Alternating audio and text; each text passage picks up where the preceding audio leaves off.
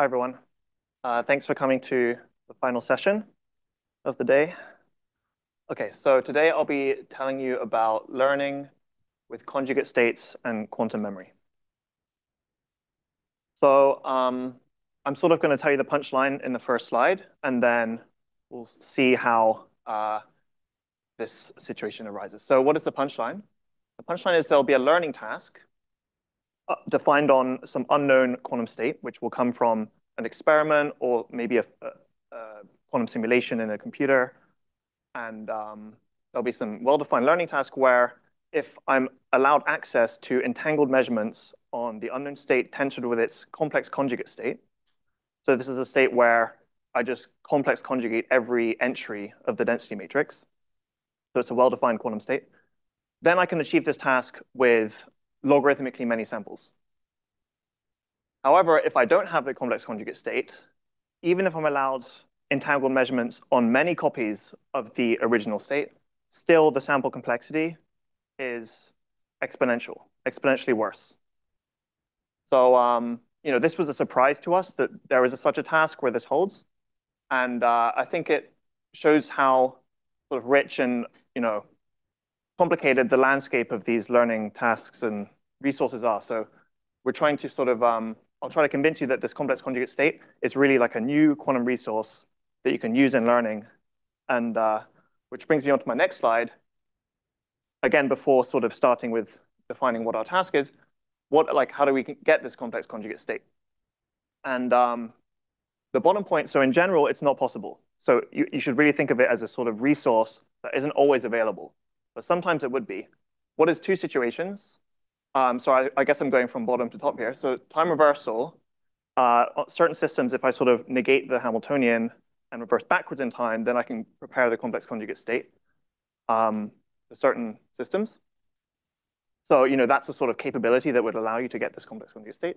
Alternatively, if I'm preparing my state that I'm interested in with a quantum algorithm on a quantum computer, then it's a simple matter of complex conjugating every gate in the circuit, and this will generate the complex conjugate final state. So if I'm using a quantum algorithm, then I have this resource available to me always. So right. But yeah, in some certain experimental platforms, it won't be possible. Okay, so with that, let's start the real talk. So we'll start with an outline of what is shadow tomography. Shadow tomography is a task of this form. And by the way, I always have to sort of remind people that it's not the same thing as classical shadows. So classical shadows is a particular algorithm to solve shadow tomography.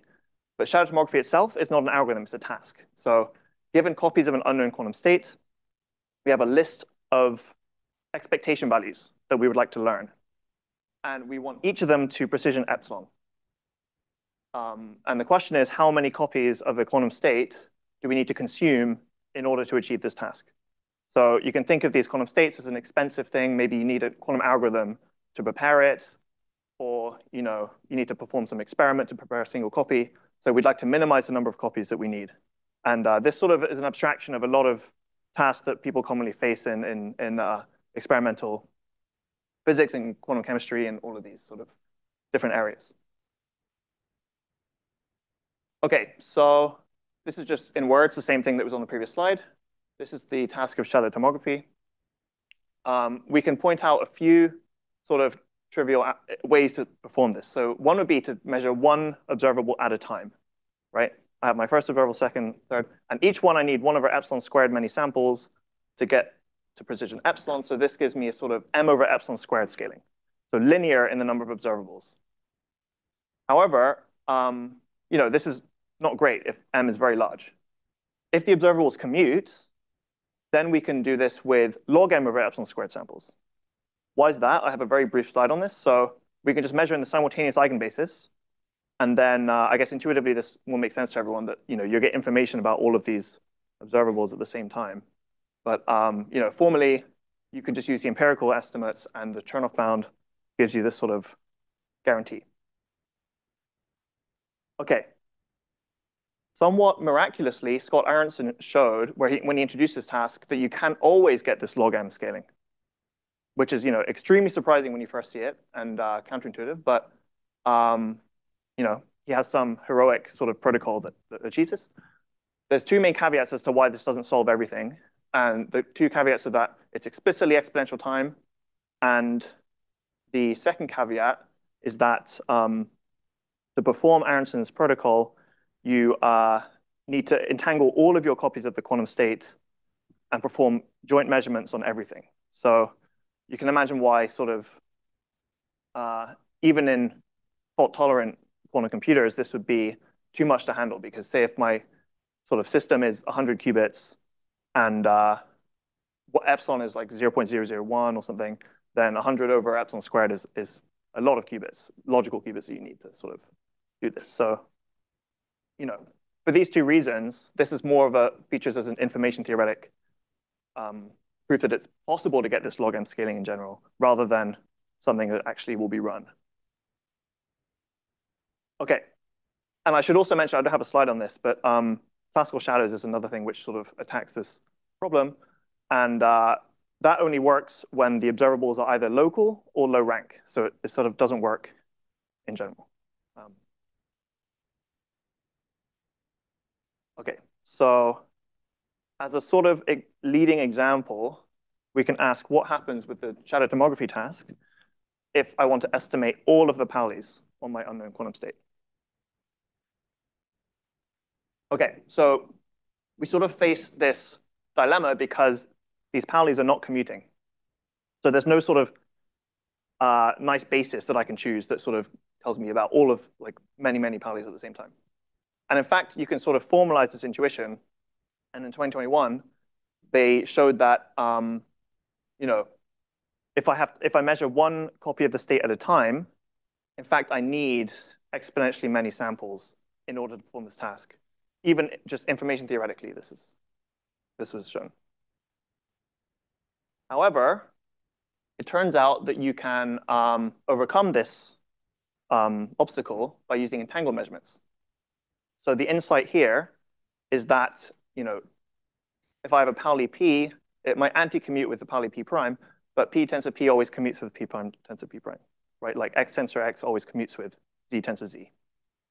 So there's some simultaneous eigenbasis on two registers of all of the P tensor P. It turns out this is the Bell basis. So if I measure rho tensor rho in the Bell basis, I can simultaneously estimate all of these trace of P tensor P times rho tensor rho, which is equal to trace P rho squared. So by just entangling two copies, I can get information about I can square root this and get trace of P rho, but I lose the sign information. But I can estimate the magnitude at least of all of these expectation values with logarithmic scaling, right? Which would be log 4 to the n, so linear in n. Okay, so now I'll move on to talk about the displacement operators, which is the task of performing shadow tomography on the displacement operators. This is the thing where we see this exponential advantage from using the complex conjugate state. So what are the displacement operators? Here, we should imagine not being on a Hilbert space of n qubits, but rather on a Hilbert space, a d-dimensional Hilbert space, d to the d. But d, you should imagine, is very, very large. So d is exponential. For example, if I were to encode this Hilbert space on my quantum computer, then d would be equal to 2 to the n, right? So here, d is sort of growing exponentially. This is sort of the Hilbert space of my quantum system. Again, I have an unknown quantum state. And how do I define these displacement operators? Well, I can define x and z as written here. So it's sort of a d-dimensional analog of the Paulis. X sort of shifts you around the basis, and z is sort of like a clock, right? It sort of applies a phase according to where you are. And then in general, we can start multiplying x and z together.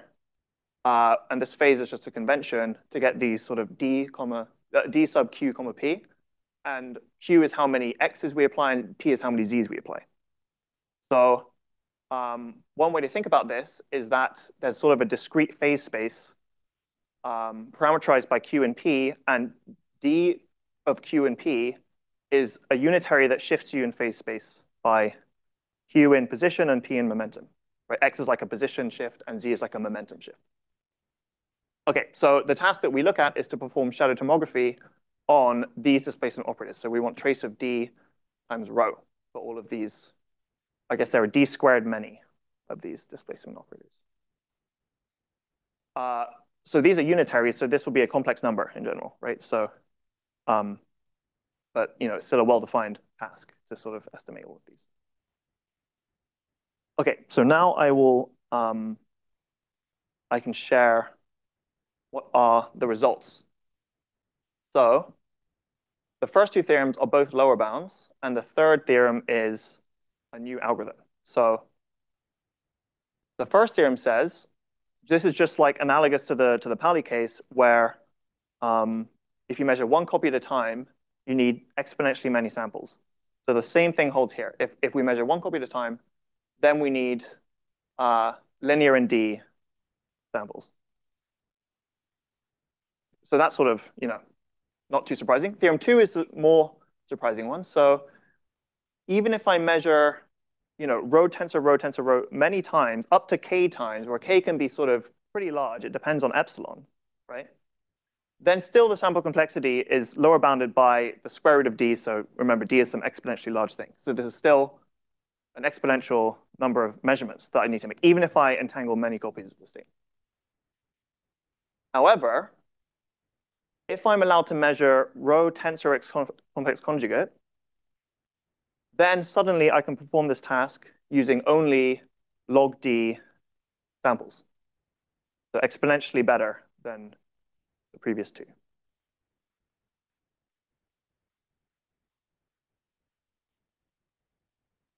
Okay, so how can this possibly hold?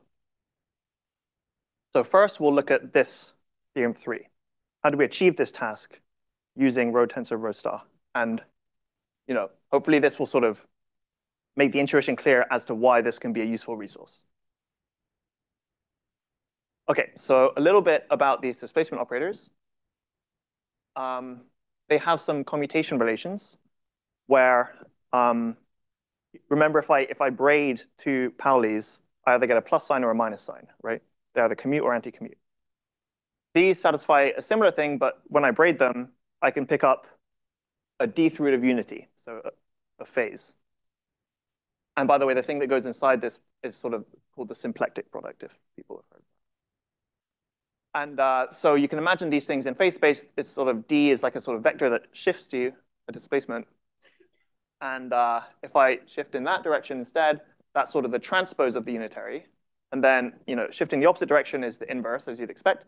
And then shifting down this way is the complex conjugate of the unitary. So this is sort of a nice picture. And what you can realize by looking at this commutation relation is that, so it's no longer true that D tensor D always commutes with D prime tensor D prime, right? Because if I braid the first two and the second two, it's not true that, before -1 squared was equal to +1. But here, I have a phase, which if I square it might not equal +1.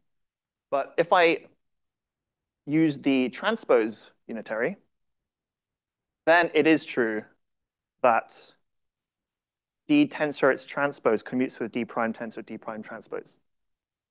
Because I braid the first two, I get the positive phase, and then I get the complex conjugate phase when I braid the second two, and those cancel and give me a commuting set. Right, so there's some basis which simultaneously diagonalizes all of these unitaries, D tensor its transpose. What is this basis? I can get there by applying this very simple circuit. So I do a, I guess you should read this in reverse, right? I'm like, to prepare the basis going this way, so I do a quantum Fourier transform and then a controlled shift. So this is sort of the analog of how to get to the Bell basis for 2 qubits, right? It's like a control shift and then a Hadamard. Okay, but then if I measure rho tensor rho like we did before, this sort of doesn't give me anything useful. It gives me trace of D times rho times trace of D rho star, if you sort of analyze it. But what if I measure rho tensor rho star in this basis? Then I get trace of D rho squared.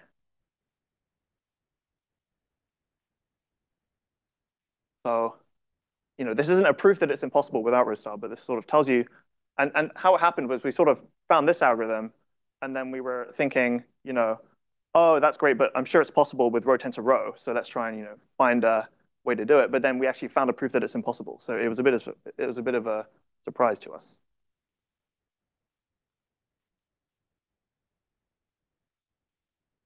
So what is the proof sketch of these lower bounds?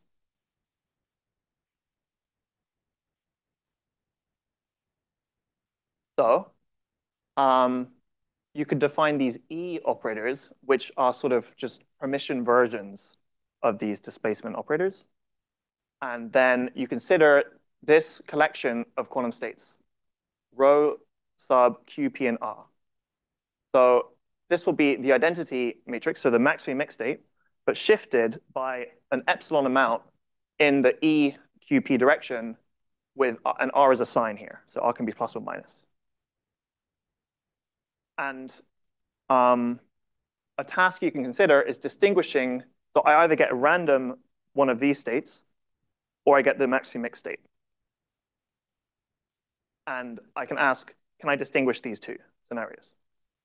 So certainly, if I can perform shadow tomography on these Ds, then I can perform this task because I can perform shadow tomography, and if everything comes out 0, then I say I have the maximum mixed state. But if I see that one of the displacement operators has a high expectation value, that tells me which row I got from the ensemble. But it turns out that this distinguishing task is impossible using the restricted kinds of measurements that we saw on the previous theorems.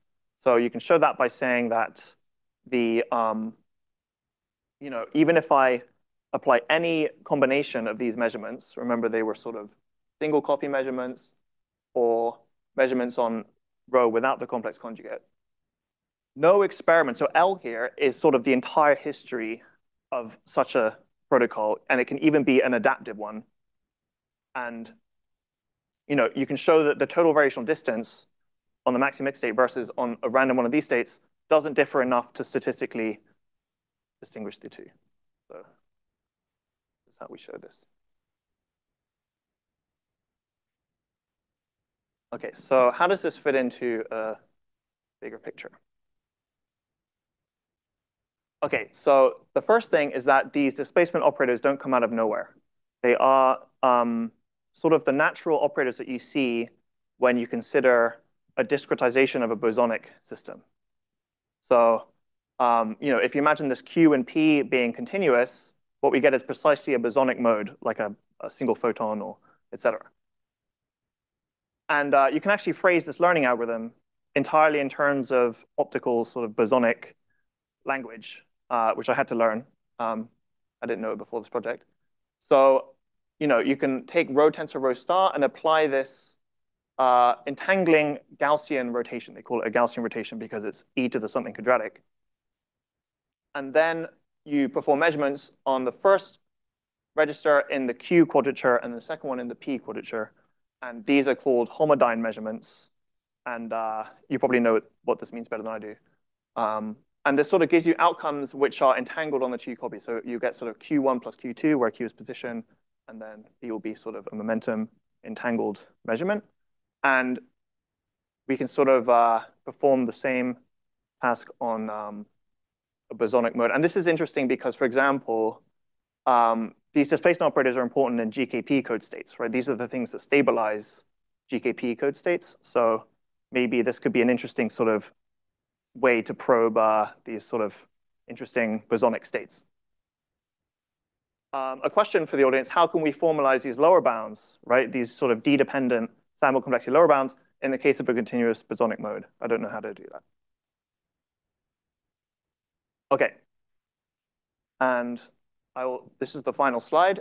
I'll just say that I think this is an exciting research area because what it really asks is, what can I learn about a quantum state by exploiting quantum memory, right? So, in a conventional sort of physics lab or experiment, I'll sort of get my quantum state. Somehow I'll cool down a condensed matter system, or I'll, perform some optical experiment, and I'll get an entangled quantum state, and then I have to measure it. right? I have to sort of, it hits the sensor and I measure in some basis. This is sort of the conventional way that physics is done. But if in the future we have quantum computers, you can imagine doing physics in a very different way. You can imagine, sort of in the nearer term, you can imagine preparing an interesting quantum state with a digital quantum algorithm, right? In which case we can do this in parallel with multiple copies and then measure them together, right? Alternatively, even further in the future, we could imagine performing a physical experiment and then transducing the quantum state coherently into our quantum memory, and then doing it again and waiting for the next copy, and then measuring them in an entangled basis together. So that's the even further sort of future application. So the question is, what can we do with these entangled measurements? And this is a new type of quantum advantage, right? This is not in the same sort of paradigm of what problems can we get computational speedups. It's a different type of advantage, right?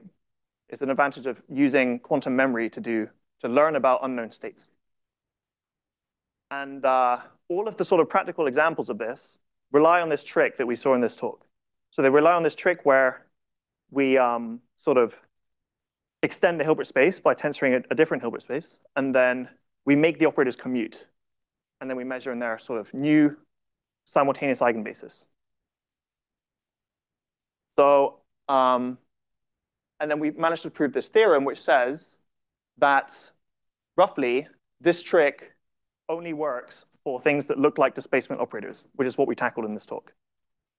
So it's sort of the maximal application of this trick. So I guess what I'm saying is, for the audience, we should go out there and find new tricks that we can use to exploit quantum memory. And I don't know what they'll look like, but I think we need to go beyond this sort of the one that we used in this talk. Okay, I'll finish there. Thank you.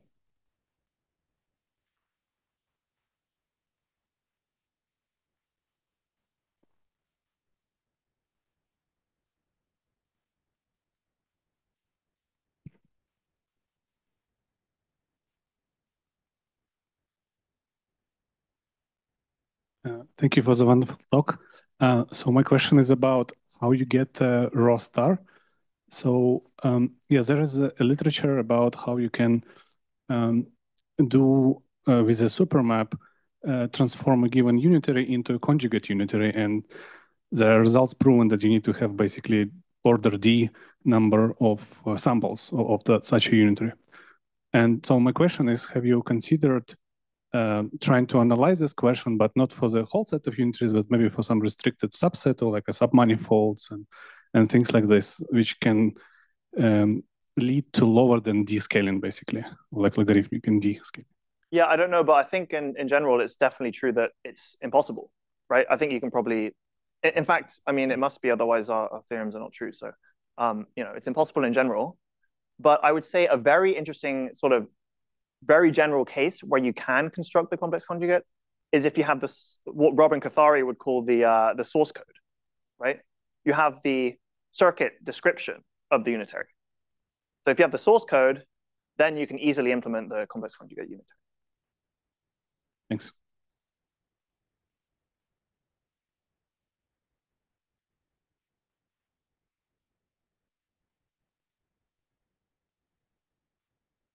Yes, thank you for the talk. So in theorem 3, so this algorithm you gave, is it actually also known to be optimal, like in terms of sample complexity? Or can you maybe do something, hope for something better even? Yeah, thanks for the question. So log D is optimal, but I don't know about this epsilon to the 4. Now, where does that come from? That comes from the fact that what I'm really estimating is trace of D rows squared, right? So when I square root that, I would usually get, if I'm taking samples, like flipping a coin, right? I get an estimate of the bias with 1 over epsilon squared samples. But that becomes, when I do the square root, 1 over epsilon to the 4. Now, I think it's a very interesting question whether that is fundamental or whether that can be improved. So this epsilon to the 4 is sort of maybe could be the only lower bound we have is epsilon squared, to my knowledge. Yeah.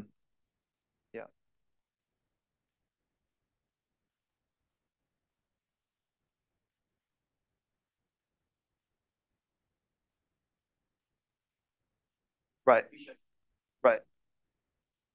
Right, but that's right. But also, interestingly, in Scott Aronson's shadow tomography, he had epsilon to the 12 or something crazy. But the best known shadow tomography is epsilon to the 4. So, yeah. Cool, thanks. Thanks for the nice talk. Yeah, in this slide, maybe I missed something, but do you study like the regime where D is big, but you have like a less number of observables? So like the number of observables in your That's runs. right. So I'm saying I want all of them. So there's D squared many. Yeah. But can you get like the number of observables, or it's just like yeah, it's D squared. no, if it's I have like k observables much lesser than D squared, like two or three observables like this. Well, if I pick a commuting set, then it's quite easy. For example, so it depends on the set. Okay. I was expecting like a log minimum of log D, log K, the number of observables. No, I mean you can't show it because if they're commuting, then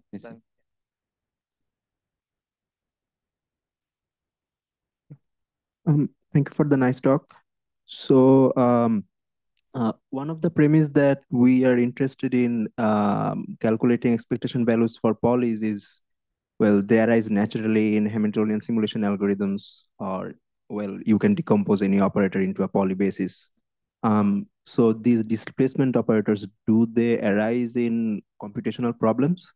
Well, that's what I was saying at the end. They sort of correspond to a natural set of operators on like a bosonic, on a discretization of a bosonic system. Okay. So these displacement operators form a basis on the set of operators as well? That's right. Oh, okay, nice.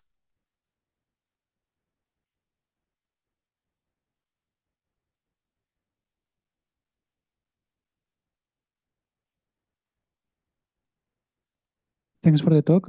So I wonder if it would be possible to find an advantage similar to this, but in a task like doing tomography in fidelity distance or trace distance.